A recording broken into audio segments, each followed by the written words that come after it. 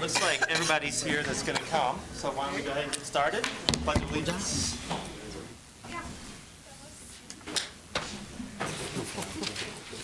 Pledge allegiance to the flag of the United States of America and to the republic for which it stands, one nation, under God, indivisible, with liberty and justice for all.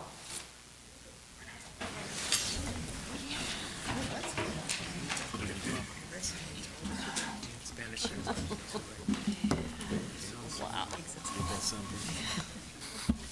You want to see if we do? John, do we have a translator, or do we have translating? Okay. If anybody needs translation devices, they are on the back table. Okay. In Spanish. Would you like to say that in Spanish? Sí, si necesitan ayuda en español, tenemos una persona que le puede ayudar en el izquierdo mío. Gracias. All right, can we get a motion? Motion to approve the agenda. Actually, let's do the roll call first. Sorry, jumping ahead. Roll call. Mr. LeGrand is excused. Reverend Matias here. Pastor Moody. Present. Dr. Randalls. Present. Mr. Ross. Present. Ms. Slade. Present. Dr. Felb. Present. Dr. Flores. Present. President Baker. Here. Okay. Now, can I get a motion to approve the agenda? So Motion moved. to approve it. Support. All right, all in favor, please say aye. Aye. Aye. Any opposition? All right. Good evening, Dr. Baker and members. We have, I should introduce Carolyn Evans, who is filling in for Teresa Neal tonight, who is, I think, strategizing with President Obama, Yes. or something like that. Yes. Dr. Baker and members of the board, I'd like to ask Maggie Malone to come forward. She is going to share with us some of the highlights and the results of a statewide vocal, orchestra, and band competition. I believe she has some of the auditioners here as well, and she's prepared to share with us some of the results. So I think it'll be pretty exciting. Excellent. Thank you, Thank Mrs. you. Evans. And thank you, Dr. Baker and members of the board. I am very honored to be here today to recognize some of our amazing Grand Rapids Public School students who will be performing this Saturday, January 23rd, as part of the Michigan Music Conference here in Grand Rapids at DeVos Hall. There are various performance times, but I will announce that when I announce the students. So this is a part of the Michigan School Band and Orchestra Association, as well as the Michigan School Vocal Music Association. So to receive this honor, students had to audition, and they competed against other students in the state, and then they were selected to perform in this state organization as part of an ensemble this Saturday. So with no further ado, the reason why we're all here, for All-State Middle School Orchestra, we have Carl Fabb, who plays the cello, and Peter Fabb, who is a cellist, 7th grader at City Middle. And Peter, will you stand up, please? And All-State High School Orchestra, Carl Fabb, a violinist, 10th grader at City High School. And they will be performing this Saturday at 8 o'clock in the morning in DeVos Hall.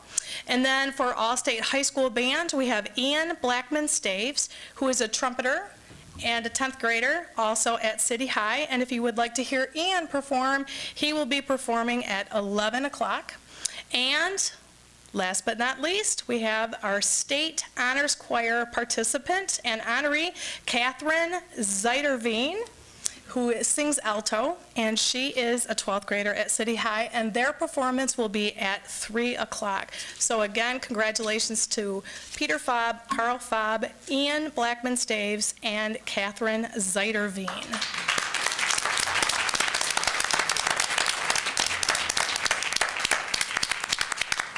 Stand and shake. Congratulations. Kids all over the state. I made it, yeah, it's great that four. Congrats. Both of them are good at it. Just both of them.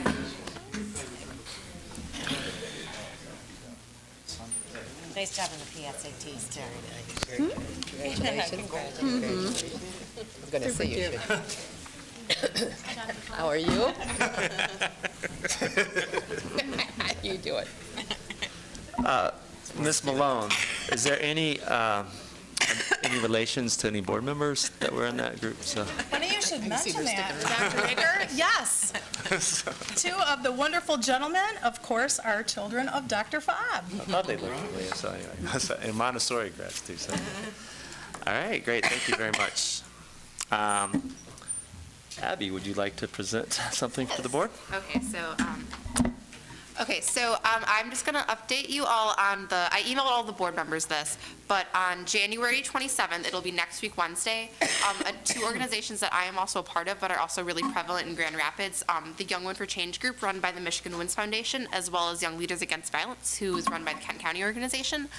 We're holding a sex trafficking awareness event, like I said, on January 27th. Doors will open at 5:30 p.m. and it is a screening of the movie Rape for Profit with a panel discussion following. And I believe we have David Becker, who is the chief prosecuting attorney for the Grand Rapids the police department, as well as another lieutenant from the police department speaking on the panel, as well as a woman from War, who was actually sex trafficked in Detroit. And so it'll be a huge event. We've got a lot of really important people coming, and I'd just be really appreciate it if anybody who would like to come would come. It's a free event. There's discounts on food, such as popcorns and soda. It'll probably last roughly about 2.5 hours, and it's just really informational. So I just like everybody to come to that if they could. And did you say where it was at? Celebration North Cinema. Celebration Cinema North, sorry. Okay, thanks a lot. All right, public comment for board agenda items only. I have not gotten any. If there's any comment cards, if we can pass them forward. Were you hoping to speak for a board agenda item or at the end of the meeting? Okay, okay, go ahead and bring it forward. Yep. Thank you. All right, Secretary's report. All right. A couple of items, Grand Rapids Business Journal, Newsmakers of the Year event. Our superintendent, Neil, has been nominated in the category of education as a nominee for the 1520 Grand Rapids Business Journal Newsmaker of the Year event, taking place Wednesday, the 27th at Frederick Meyer Gardens and Sculpture Park from 7:30 a.m. to 9:30 a.m. Board members, please contact Ms. Anderson in the superintendent's office by January 20th if you'd like to attend. Also, it's that time of the year to think about the Cesar E. Chavez social justice activities. It's going to be held Thursday, March 17th, down at Cesar Chavez Boulevard and Granville Avenue. The march is scheduled this year on March 17th, 2016, down Cesar E. Chavez Boulevard. This is open to the public and will begin at 11 o'clock. The staging location will be at Potter's House School, corner of Granville and Clyde Park. So mark your calendars. That's it. All right. So we'd like to have John Helmholtz come forward. He's going to share with us regarding the School Choice Expo.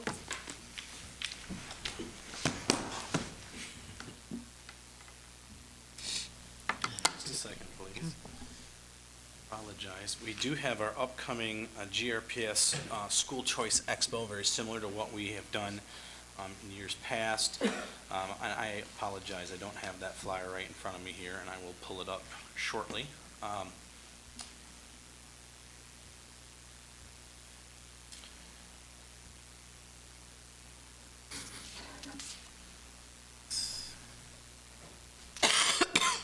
So yeah, the next School Choice Expo is next Thursday, January 28th. It's from 4 to 6:30 p.m. This is at Gerald R. Ford Academic Center. This is where all of our theme schools and centers of innovation will be there on display. As you will recall, we have, with our theme schools and our centers of innovation, they do have an application process. And there's an application deadline that is February 26th. So this is just one more opportunity for the families to come, get additional information about these great school choices, then they can also go online at apply.grps.org. On there is not only the application in English and Spanish and can be done electronically, so it's a point and click. Takes just a few minutes to fill out, but then there's also any of the criteria for selections is also done right there, so they can download for Zoo, Blandford Economic Ecology, and City High Middle School. All right. All right, sorry. So next Thursday. That's always a fun event, even if you've already decided where your kids will go. Helps us to know what's happening in the city and the choices that are available. Okay, action items. Our first action item is on superintendent's contract. Can I get a motion to support? So moved. Support. Any discussion? Dr. Flores? I still continue to be concerned about the numbers and how they add up and what's reported and yet what's in the contract. Is the explanation that was given me was that the $36,000 that we are going to return, we're going to return to the district coffers, and yet that then would be offset by some of the increases in pay that we would be given to the superintendent? Right. Okay, and those would add up, and there are no additional costs to the district? Actually, Sharon, could you come forward?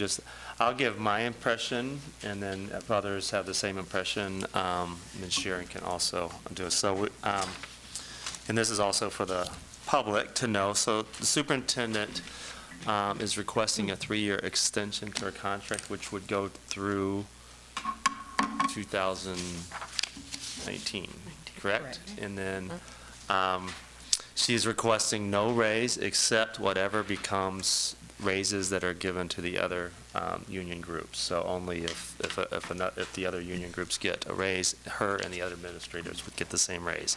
So she's requesting no raise.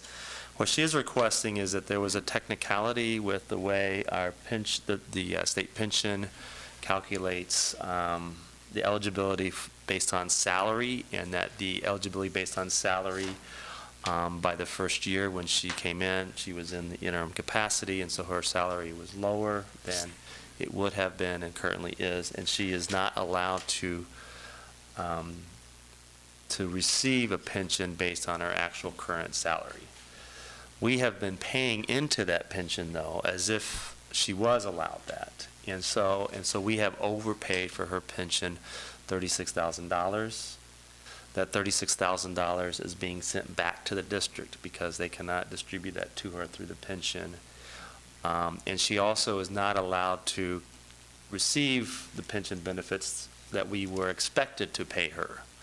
So all she has asked for is essentially for us to offset that loss. So the numbers in the new contract reflect $36,000 that we'll receive back and we will give to her in a couple different payments that are noted in the contract, and she'll have an increased annuity to cover the amount that we would have paid for her pension. So essentially, there is no change in her contract in terms of what she's expecting to receive, because she's expecting to receive the same amount we're just giving it to her in an annuity rather than paying it to the state to give to her in a pension. Does that accurately reflect Yes. that? Yeah. Okay. Very good. I was like, that's my understanding. Okay. Excellent. So does that help, Dr. Flores? Well, yes, and then secondly, that this is a 3-year contract, Correct. Yes. because it does say extension of 2 years, and so, but this, it speaks to the First Amendment of a contract. And the amendment of the contract is for this next 3 years. It's an amendment to her original contract. Okay. Was there any consideration of any options of 1-year contract or a 2-year contract, or is those just the 3-year that is before us? I guess I'll just jump in and I think everyone is pretty ecstatic about the fact that it's superintendent. But now speak for myself, I didn't consider beyond satisfactory. Okay. Yeah, I think, personally, I was like relieved to find out that she was committing to 3 more years, so. I agree. You know, agree. it was brought up at the last board meeting. We all had a discussion about it, and we said, great, 3 years is wonderful. We discussed the fact that her salary is very median salary for the area, and so that was the time to have a consideration whether she was going to have a less of a time. And it just didn't come up as a concern or an issue, having her extend it further to 5 years or shorten it to 1 or 2 years. Well, Yes, Ms. Lee? I would agree. I think that we're very fortunate if we can keep her for 3 years. And so I was very supportive of our change, our addition. Dr. Flores? Yeah, I raised the issue because, you know, I know we had a discussion, but never did I gain from that discussion that we had an option to discuss other potential agreements. It was presented as it was. You know, my overriding concern is that our district continues to be underachieving, that African American and Hispanic children, for instance, 4/5 of them are failing. When you look at the M-STEP results, more and more it looks like a losing team with respect to achievement. And I really think that we owe the public a greater measure of success for academic achievement of the population that we're entrusted to serve. And it is the leadership that brings about change in reducing the achievement gap between groups. I think that when we only have one of our 25 elementary schools that perform at 53% or a proficient standard, that there's definitely a lot of concern to be expressed. And I would hope that we'd be a little bit more aggressive in our demanding of a higher level of achievement.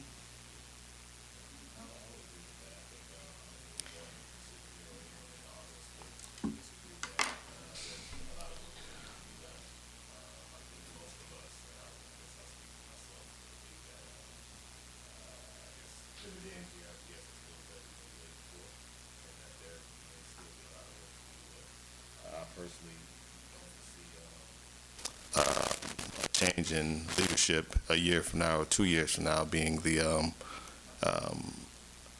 providing any short-term success. I think we've laid a good long-term vision in place, and I'm personally very comfortable with the captain that's currently steering the ship. And it's just I think we all would like to see results quicker, but that's really just not the nature of this work, as I'm sure you're aware. Go ahead. I concur with Mr. Ross and Dr. Flores. There are a lot of things that you and I have talked about in terms of what needs to be done and where we're at. But I think as a team, we can all do that together as we sit and discuss what needs to be done in our district. And I think at this point in time, with the transformation plan, we have turned a lot of things around. But I think we're at a point right now where those are the very issues that we are getting at, and I believe that with the superintendent's position and giving her the next 3 years, we can make those changes and make them even greater. And it's going to take us as a team to make that happen. So as a group, and I'm like Mr. Ross, I'm speaking for myself, but as a team, I think the opportunities is in our hands as board members to make sure that we assist her and making sure that those things happen. Dr. Paul. Just a couple of things. Procedurally, we had the contract presented to us in the work session, and I think that probably would have been the opportunity to discuss whether there was will amongst the board for a different term on the contract. So the opportunity was presented. I have to, first of all, take issue with the M-STEP as a first-year indicator of where our children are at, since it's a new assessment and based on standards-based education. So I think it's going to take a little while for us to get a clear indication of where the children are at with their education. We can't just take the M-STEP.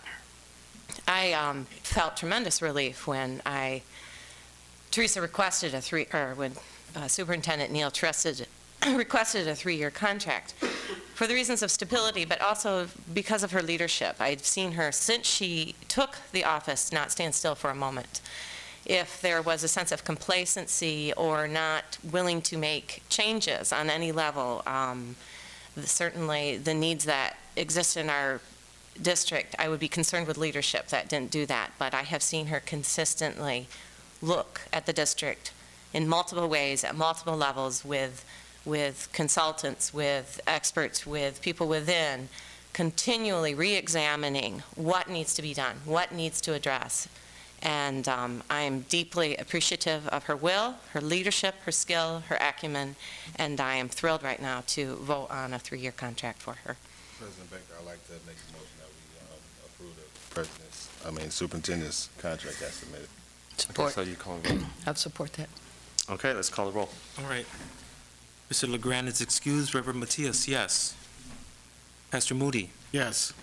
Dr. Randalls. Yes. Mr. Ross. Yes. Ms. Slade. Yes. Dr. Felb. Yes. Dr. Flores, I'm sorry. No. President Baker. Yes. Okay. All right. The superintendent will be with us 3 more years. Bond authorizing resolution. Can I get a motion? Move for approval? Support. Any discussion? All right, let's call the roll. Okay, Mr. LeGrand is excused. Reverend Matias, yes. Pastor Moody. Yes. Dr. Randalls. Yes. Mr. Ross. Yes. Ms. Slade. Yes. Dr. Felb. Yes. Dr. Flores. Yes. President Baker. Yes. Okay.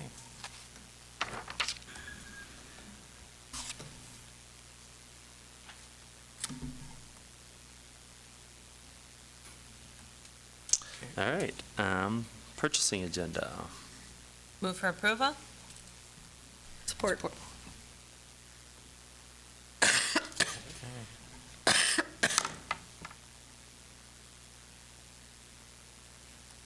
Call the roll. Okay, Mr. LeGrand is excused. Reverend Matias, yes. Pastor Moody. Yes. Dr. Randalls. Yes. Mr. Ross. Ms. Slade. Yes. Dr. Felb. Yes. Dr. Flores. Yes. President Baker. Yes. Okay. All right. And finally, the consent agenda grouping. Move for approval? Support.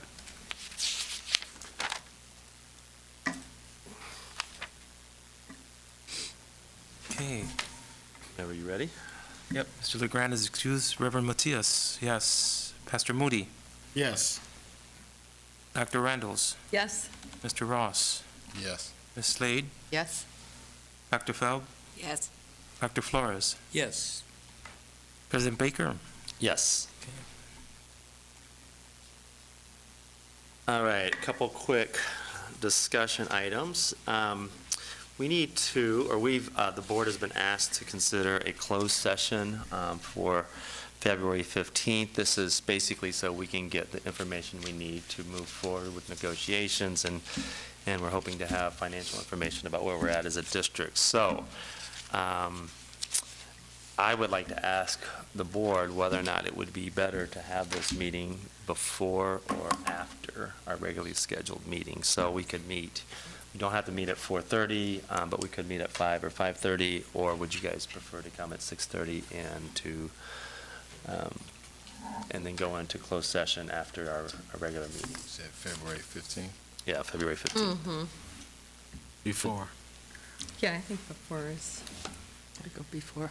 Is there any real concerns either way? We'll try to. February 15th? Yeah. Yeah, it's that's a Monday. Is that a Monday? Yes, that would be Regular Monday. board regular- meeting. So our regular at board meeting at 6:30. February 15th, and then we would, Closed session? 4:30 is fine with me. but we don't need 5:30? 2 hours, do we? So 5:30? 5:30? 5:30 would work. Fine. Okay, so we'll plan on 5:30 on February 15th for closed session, so we can move forward with negotiations. You should have received, I didn't receive much request for committee appointments. So with that, basically, we're just keeping things as they were. And so there's no reason to change, and I think that we were working together.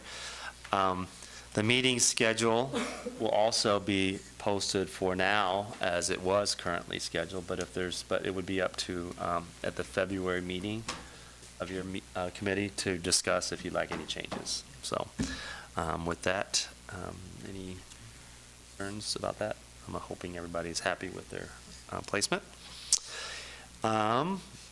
The NSBA Boston Conference, this would be the one that Nate, John, and I went to last year that was in Nashville. This one is in Boston. Is there any interest amongst the board to consider going? And if so, we'll need to start working it out with Julie. So Mo is interested. I would be to go. very interested. In going to this Abby one. would love to go. But I think you got school on those days. So anyway. Dr. Baker, It's usually a really good conference. put me down, Dr. Baker. Huh? Put me down. Okay, so Mo and Reverend Moody are I might interested. be considered. Okay. So, we'll have Julie contact and begin working out registration. Okay. All right. Public comment, non-agenda items. So if you'd like to come forward and introduce yourself. Do have Never done this. Mary Jo Thompson. Hi, my name is Mary Jo Thompson. I'm a foster adoptive mom in Grand Rapids. I've had 180 Go ahead, kids. go ahead and have a seat so that way, because we want the mic to pick up. We've had Give the 180 instructions. For instructions. Okay. Yep, you'll have 3 minutes and you can begin. Honey, I'm Polish, I can talk quick. I have a son that's at Coit, does not belong at Coit. We have gone through many, many teachers, Paulette, we have talked to Laura, we talked to Mr. McGee, the principal. This child is super assaultive. He needs to be in a better environment than what he's in. He's in a MOSI program, and yet he's severe cognitively impaired. He needs to be at Lincoln, not at the school. We fought since this child came into care. John Hemholt and I have talked to give him a nurse even at school. He needed to be at Lincoln. He has very many, many needs. His medical, he has never been to school but for 4 months at Lincoln 4 years ago, and then he did the basics at Lincoln. They thought he should move on. Since then, he's had many, many medical problems that have totally destroyed that part of his brain. He retains nothing. He has retained nothing in the 5 months he's been at Coit. He desperately needs to be someone else. He's assaulted, like I said, the teachers, the aides, the students. And I have finally said to Dr. McGee, if he hits another child, I will give their parents all the documentation I have so they can sue. I don't know what we need to do. We need to get this child out of this class. He does not belong there. And I shouldn't have to be fighting for everything this child needs. I mean, I'm fighting for what he has and what he's gained in our house, but yet we're losing it at school. And I just need someone to say, this isn't right. We've jumped through all the hoops. We've had meeting after meeting, and it's always take another meeting. I don't need another meeting. I need this child where he can, and I have kids at Lincoln. I've had kids all over. I have 2 MOSI kids at my house with him. Nowhere. He's not able to even retain alphabet, letters, shapes. He doesn't need to be here, and we're wasting time. This violation of his rights on so many, it's a violation of the other kids' rights. I told the teachers to call their union because it can't be legal that they're being beat on every day. And then when I say he slaps, and he outweighs the kids in his class by 2. He's a big boy. I don't know what else to do. I have jumped through all the hoops that they've asked me to. We've had doctors give him statements. I don't know what else to do. This child needs help beyond what I can give him as a mom. He needs a school environment to stand behind him. And I've had so many kids through my house. They've all, a great majority have been special ed. I know special ed backwards and forwards. I've said from the beginning this child belongs there at Lincoln. Paulette, for some reason, is adamant that he stay at Coit, even when the teachers and the other people are telling him, she doesn't belong here, he doesn't belong here. So I'm at a loss to know what to do. I mean, I don't know what to do. And it seems like I fight for this child more than I've ever fought for any other child. Any other child. That's 180 some kids, and I've had some kids that had some really big needs, and it was me standing up against a lot of people to win what these kids needed. And I don't think I should fight with my school board. This is my school. Grand Rapids Public is my school. I mean, my kids go there. I'm proud of what my kids do. I'm proud of the school system, the way it's turning around. I really am. But they're completely destroying this child. They're not giving him what he deserves, what he wants. And he's suspended for 3 days, which I said, okay, fine. He doesn't understand why he's suspended. We worked at God's Kitchens today, and we washed tables, and I'm keeping him busy. Time is up. Thank you very much. It's not our policy to respond, but you will get response from the staff, so. Yep. Now, is there any other? That was it. All right, superintendent comments. And Are you sure you don't want to add in? So this is your opportunity. Okay. All right, I'm going to do board member comments, but I'm going to just do a circle, starting with Mr. Ross and going around, if you're all right. No comment. Dr. Randalls? No comment. Pastor Moody? Yeah, last night at the Grand Rapids Community College for the King Day celebration, there were a number of students that were selected from the three institutions, Davenport and Grand Valley State University and Grand Rapids CC, who received scholarships. One of our students from Central Innovation received a full academic scholarship ride for Davenport.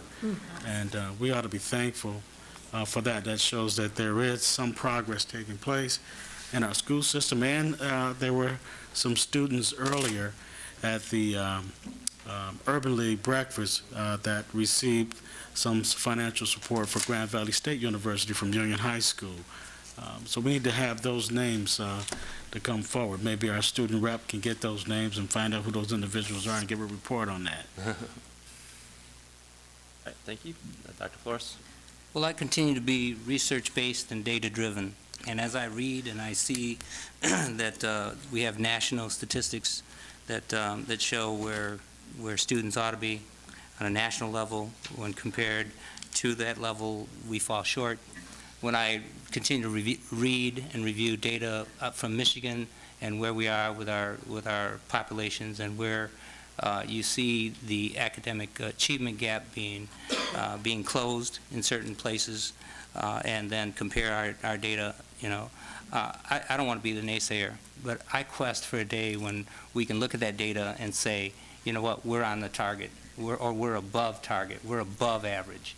And I'll continue to advocate until we have every population, every disaggregated population that we serve in the Grand Rapids Public Schools at a higher achievement rate, so that we don't have to hold our heads down and say, yeah, we're making some progress, or this is wonderful over here.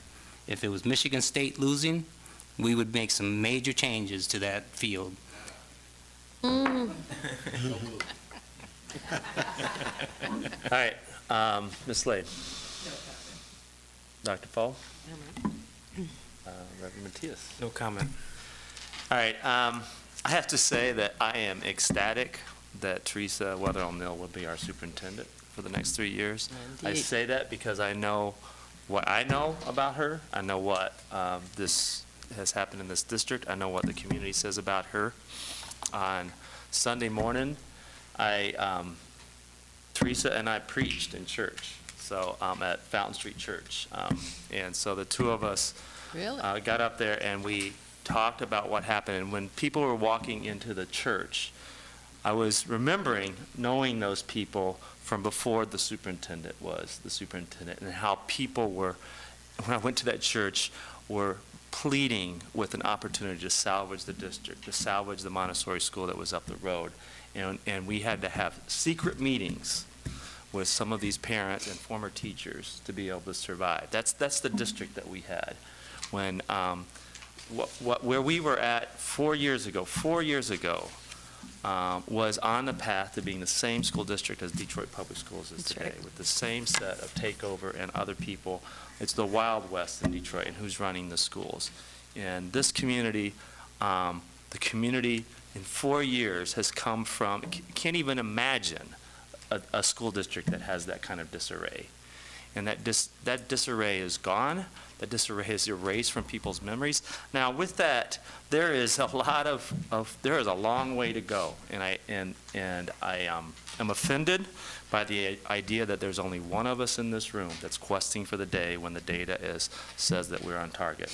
That the people up here, all the people up here, all the people in this audience are questing for the day and are working their asses off every single day to do as much as they can to move this district, and they're doing it under the leadership of Teresa Weather O'Neill. There's challenges, there's responsiveness. This is what this district is about. When I can go out there and talk to those people picketing who are asking for a better financial package, and they trust that we're working, that this board and this staff is working to make sure that their lives are better and that they can talk to us. I remember when people were fearful of the people that were out front, when there were hundreds of people out front advocating for changes in this district. So this is a district, we are very fortunate to have Teresa Weather O'Neill as our superintendent, and I will end with that.